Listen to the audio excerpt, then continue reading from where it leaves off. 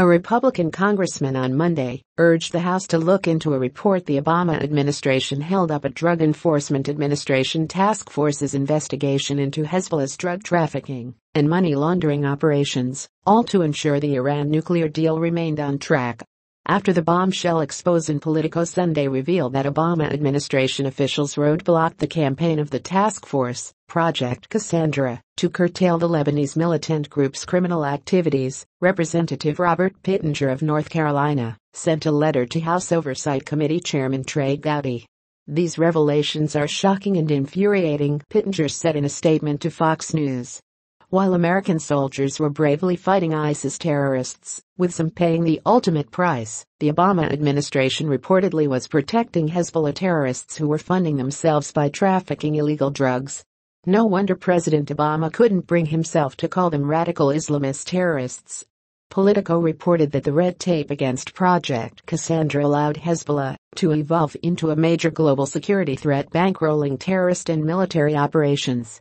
When Project Cassandra leaders, who were working out of a discounter facility in Chantilly, Virginia, sought approvals for some significant investigations, prosecutions, arrests and financial sanctions, Justice and Treasury Department officials delayed, hindered or rejected their requests, according to Politico.the report detailed how the closer the U.S. got to finalizing the Iran nuclear deal, the more difficult it was to conduct Hezbollah investigations.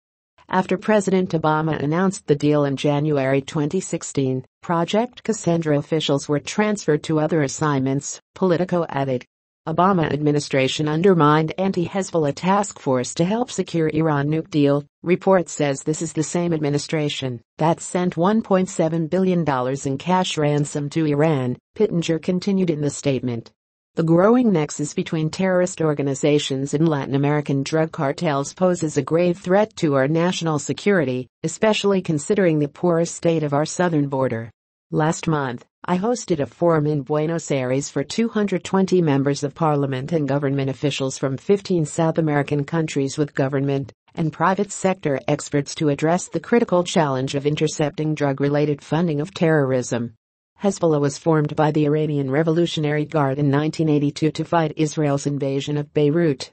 Under the leadership of Hassan Nasrallah, who took over in 1992 after his predecessor, Abbas Massawi, was killed in an Israeli airstrike, the group moved from seeking to implement an Iranian-style Islamic Republic in Lebanon to focusing on fighting Israel and integration into Lebanon's sectarian-based politics. Nasrallah, now 57, has played a key role in ending a feud among Shiites, focusing attention toward fighting Israel and later expanding the group's regional reach.